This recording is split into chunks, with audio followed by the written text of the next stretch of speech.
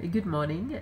I'm Giovanna Rousseau, the race director of the eco-friendly marathon in the Seychelles.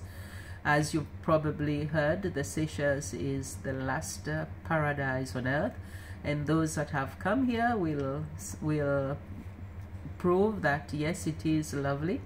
But the marathon is a bit difficult. It won't be as easy as some of the marathons that you've run.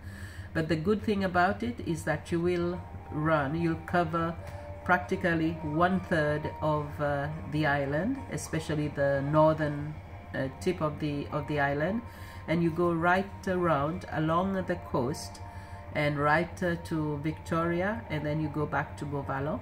So when you finish, you can have a very nice swim in the sea, and it's a lot of fun.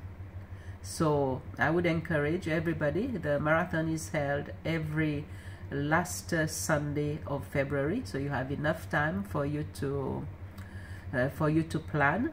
And Beauvalon, where we have the start and finish, there are many hotels and guest houses, so you can choose according to your pocket. If you want 5 stars, 3 stars, 2 stars, or just a guest house or self-catering, all these, it's possible.